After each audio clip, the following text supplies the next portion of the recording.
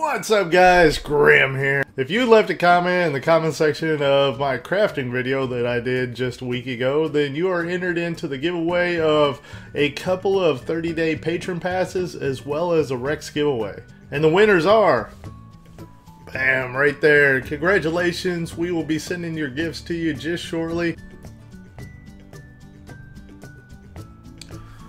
Alright guys, now I always told you that the donations spur giveaways. Well, this week it is insane. Patrick that donated last week, he donated another $100. Yes, it's the same Patrick that donated $100 last week. He did another donation right afterwards, and I didn't notice it because it was posted to my channel. As in, he used the contribute money towards the channel link on the side of my YouTube page. That is insane that you donated $200, two $100 donations back to back like you did. Trust me, the stat optimization video that you wanted is going to be made real soon. I got to do my research, that way I make sure that I give the correct information. But yes, we will be making it just shortly, Patrick. Thank you so much, man. And I believe this week, when it rains, it pours. I'm not real sure how to say your name, but it's Glade or Gladdy. I'm not too sure. I'm sorry if I'm messing it up. But he made back-to-back $100 donations himself. Now mind you, I have never gotten a $100 donation before just recently. And within like a week's time, Patrick made back-to-back $100 donations, and then Gladdy made back-to-back $100 donations as well. $100 is the highest donation I've ever gotten, so this is insane that I've gotten several of them in a row. And in his message he says, "Hi mate, just have to say, love your channel, it has helped me a lot. I still suck at PvP, but not as bad as I used to. LOL. My character's name is Smashna at Wolfsbane. Yeah, I'll be adding you to my friends list, and whenever you want to go do something, man, you just let me know and we're going to go do it." I also read your email that you sent to me. Thank you so much for all the support, man. I cannot believe that you sent that much money. And JP once again sent his $10 donation that he's been making month after month and supporting the channel. You guys, man, I do not even know what to say with the amount of support that you guys are giving me. All I can say is thank you. Thank you so much. And in appreciation for all the donations, I will be doing 6 of the 30-day patron pass giveaways. Yes, that means we will have 6 different winners winning 30-day patron passes. And also I will be doing a Rex giveaway since JP made the donation that he did. And we will make it to where if you're one of the people that have used my referral link in the description below my videos in order to make your Rift account, and you are one of the winners, you will win 10 times that amount of Rex. In order to be entered into these giveaways, all you have to do is leave a comment in the comment section below my video here and put your character name and server in the comment, and also make sure that you are subscribed to the channel and hit that like button. The winners will be announced in the next weekend video. Good luck to everybody entering into the giveaway.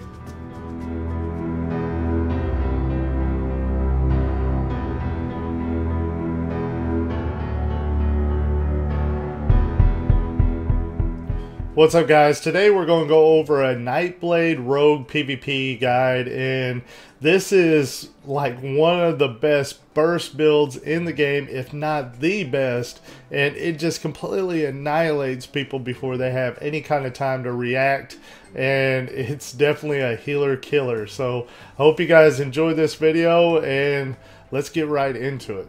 Alright, let's open up Soul Tree here. Now, if you would like to see this build on a web page instead of having to squint at your screen or pause the video, feel free to look in the description below this video and I will have a link to it down there, and also all the macros and all the other things that you need to reference, as well as the K alerts. So as you can see, we went 61 into Nightblade, 13 into Blade Dancer, which is 5 points into ambidextrous, 5 points into quick reflexes, 1 point into reprisal, 1 point into strike back, and 1 point into sprint. And then we went 2 points into Rift Stalker, which is 2 points into Unseen Fury. The masteries we chose is level 61. We went with Planar Replenishment, mainly because there's nothing else really all that good in order to get at level 61, so we went with the heal. Level 64 we went with Adamant Resolve because it lets you have a shorter cooldown on your Death from the Shadows, which is a very important attack with Nightblade because it's going to apply stacks of Fiery Spike to your target, which is going to be a really good dot.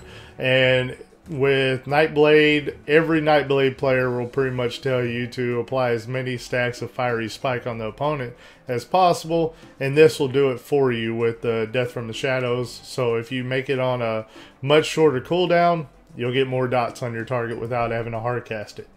Alright, then we went level 63 with Boundless Energy. Now this is one that can be changed around pretty easily because a lot of people will go with Sprinter's Guile for the 10% movement increase. I went with Boundless Energy because one of the most important attacks that we're going to be using with Nightblade is called Dusk Strike. And whenever we use it, it applies a stack of emptiness, which will make it to where it hits harder, but it also drains your energy quite a bit. And if you stay in melee range very long and use that attack, you're going to run out of energy, and Boundless Energy helps mitigate that some. Alright, so level 64 we went with Repetitive Strikes. Now this is one that can be changed around as well because a lot of people will go with Time Focus. And Time Focus basically makes it to where after 8 seconds the damage explodes on the opponent and it does some ethereal damage onto them, which isn't mitigated, and it's pretty good damage. But overall I would rather have the damage increase from Repetitive Strikes because it makes it to where your attacks are 6% more damage. So whenever I'm playing Nightblade, I usually open up and do a few attacks in order to build up my combo points, and then all of a sudden I'm going into a burst that's going to try to kill them immediately, and I really don't care to try to have a 8 second burst happening whenever I'm wanting that 6% extra damage to be applied to my burst macro whenever I use it shortly after opening up on the opponent. Alright, so level 65, I'm actually really leaning towards planar variation because I get targeted a lot. Everybody likes to target Grim and Warfronts. Everybody likes the idea of me getting killed by their hand. And I've got to do everything I can to survive, put it that way. So I actually usually go with planar variation, but for some reason I have it clicked on energy manipulation, just as an example for if you want more damage. But of course I'm going to go with a little bit of healing, that way I can survive a little bit more being who I am and get targeted all the time. The buffs that we'll be using is Smoldering Blades and Ebon Blades, and of course any guild or planar buffs that you want to use. Alright, let's go into the macros here. Now all the macros will be in the description below the video, like I said earlier.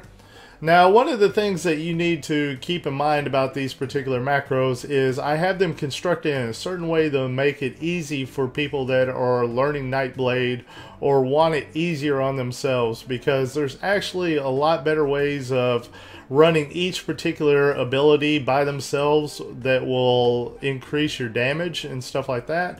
But really, we're trying to make it easy on people that are watching the guide in order to perform really well as Nightblade, but still have room for improvement once they get comfortable and want to separate abilities.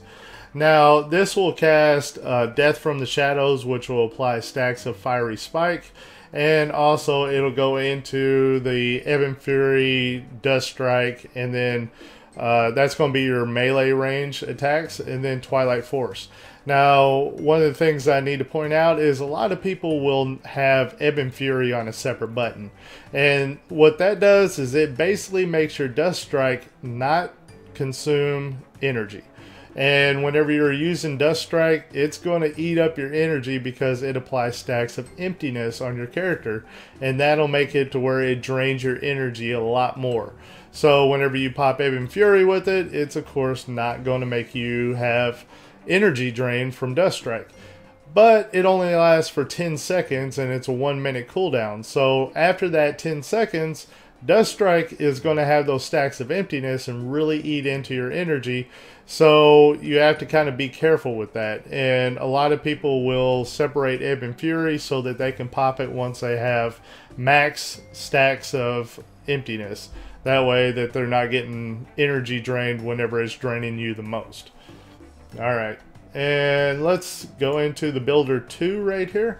Now the reason why I put a second builder is this one actually uses Primal Strike rather than the Dusk Strike. And this is so if you're starting to get energy starved, you can go into this and not have as much of your energy sapped away from you. And a lot of people will spam the Dusk Strike as much as possible and then go into Primal Strike, and that's what we're wanting you to be able to do. Alright, so let's go into the finisher here. Now this is another case of where it's comprised in a certain way to make it easier on you. Now one of the abilities that's going to add a lot of damage for you is called Scourge of Darkness. And Scourge of Darkness is something that you want up as much as possible usually. Now, a lot of people do not like putting it into a finisher macro for the sake of, say that you've got somebody really low and you're trying to finish them off and you're trying to fire off your finisher to put the nail in the coffin, so to say. Well, they don't want Scourge of Darkness to pop and that's going to apply to your next damaging abilities. They would like that Blazing Strike or Flame Thrust to go off instead to finish off the opponent. But since it's kind of hard to micromanage so many different abilities with Nightblade, I made it easy on you guys and went in and put Scourge of Darkness in the finisher. That way that you can use it whenever it's available and it'll be up as much as possible. Alright, so now we got a soft burst here. Now what I mean by the soft burst is it's going to fire off all of your cooldowns that are 30 seconds long. So you can use it twice every minute. And it's going to use several different abilities, but it's not going to be using your minute cooldown abilities that will apply even more damage. So whenever you're not wanting to wait a full minute in between each burst, you want to be able to use the 30-second ones and then the minute cooldown ones whenever it becomes available. So this one here is built in a certain way to buff up all your damage, and it's also going to root your opponent and really be able to lay into them whenever you fire off Dark Descent, which is going to make it to where your finishers are not going to consume your combo points. So you'll be able to spam your Flame Thrust or Blazing Strike, and it does it for the next 3 attacks. So yeah, and it'll also make it to where Scourge of Darkness will eat up one of those stacks if you don't have it up. But you want Scourge of Darkness up, so I put it in the macro just in case you don't have it up. You want it to be available whenever you're doing your burst. Alright, so this is the hard burst here. This is the one that's going to fire off all your 30-second cooldowns as well as your minute cooldowns all in one macro. So every minute you're going to be able to burst somebody down so hard it's going to be next to impossible for them to survive. The only way that they're going to be able to survive it is if they've got some kind of cross healing, that somebody's fast on the response. And man, they have got to be fast, because this burst is just going to eat people. It is just going to destroy them. It's insane the amount of damage that you get out of this. And if you're a geared rogue and you pop this burst macro, game over, man. I don't care if you're a healer, what, you know. Of course you shouldn't be hitting tanks, but you know, who knows. But we also have another macro here, which is our escape macro. Now this is going to pop all of our escape abilities basically. This is going to do Blazing Path, which is going to remove any kind of CC or anything on you, and it's also going to teleport you and increase your movement speed and all that good stuff. And Shadow Shift is also going to teleport you, and then Sprint is going to increase your movement speed as well. So basically you're going to be teleporting twice, and your movement speed is going to be increased by 100%. So if you get into a bad situation, you can pop this escape. It's going to break any CCs on you, and you're going to be 30 meters away with 100% run speed and getting away. Alright, let's go into what's on my bar down here. We have our first builder macro. And you notice that I don't really have the second builder macro right beside it because of the fact that I use the first builder macro primarily. I almost never use the second builder because the fights are so short in general that whenever I'm spamming my Dusk Strike and stuff, I'm going into a burst shortly after, and I'm not really going to be sticking around to run out of energy, put it that way. But yet I do have it available just in case I need it, to where I can hit the second builder macro and not be energy starved if a Dom is really putting the hurt on me, so to say. Alright, then we got the finisher macro. We have the soft burst macro, which is going to pop all of our 30-second cooldowns. We have our hard burst macro that is going to pop our minute cooldowns as well as 30-second cooldowns.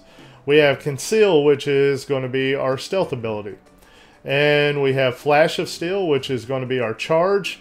It's really good if your opponent is using like a break free to get out of the route that you initially applied to them, and they start trying to get away. Of course, your ranged abilities with Nightblade are so good that it's going to be very hard for them to get away, but if you need to root them again, go ahead and use Flash of Steel and charge in at them.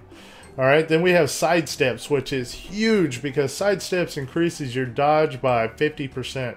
And with some of the recent changes, dodging is very, very good in PvP now. So whenever you pop that, it's going to make a huge difference. And then we have the ability in Blade Dancer called Reprisal that's part of our macros that's going to fire off every time we dodge. So yeah, you can imagine how many times that's going to be firing off during the duration of sidesteps. Alright, and then we got the escape macro. Now, I do have to say that Blazing Path is also basically a break free. It teleports you away and increases your movement speed, but it's also a break free. So you may want to put it in a macro with your break free, or else put it in both macros, whatever you like. Alright, then we have Twilight Transcendence. Now, what this is going to do is it's going to remove all curses, diseases, and poisons. It's going to reduce damage taken by 50% and also your damage done by 40%. And it's going to restore 50% of your max health over 4 seconds. So that's going to be a huge heal. Now, mind you, it also reduces your damage done by 40%. So you do not want to pop that if you're in the middle of your burst or anything else. Try not to put yourself in bad situations where you're all of a sudden taking a lot of damage in the middle of your burst. You want to try to time your burst at the right time to where it's going to be while people are singled out, like not with cross healing going on. If possible, and also you want to make it to where you're not going to take a lot of damage if possible. So that's going to be a huge lifesaver right there.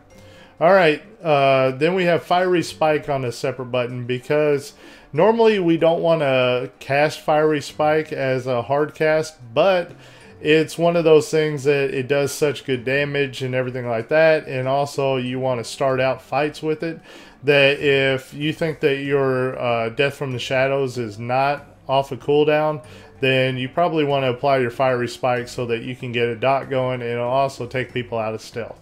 Alright, then we have Break Free on a separate button, and we have Weapon Barrage, which is our interrupt, but also if it's successful, it will also debilitate the opponent for 5 seconds. That is such a huge interrupt.